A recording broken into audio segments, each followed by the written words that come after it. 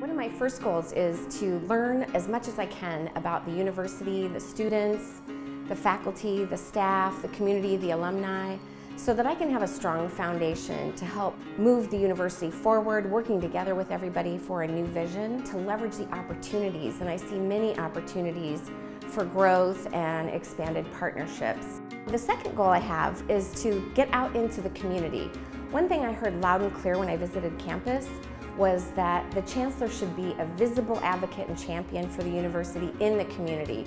So I'm looking forward to meeting everybody and being out there telling the great stories of successes that IU South Bend already has and I know will have in the future.